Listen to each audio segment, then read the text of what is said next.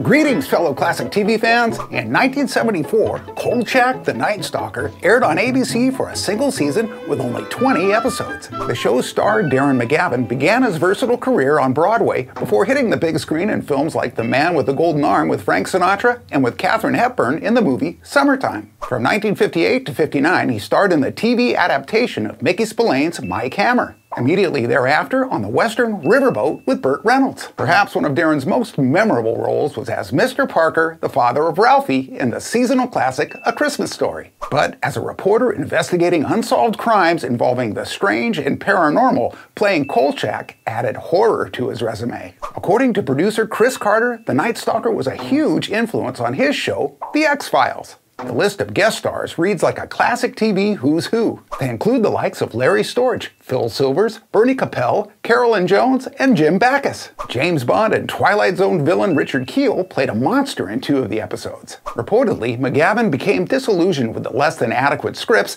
combined with the extra uncredited production duties he took on. This led him to request an early release from his contract, effectively killing off the show. However, it lives on in syndication, and in the case of Kolchak the Night Stalker, based on its influential merit and cult classic status, maybe less was actually more.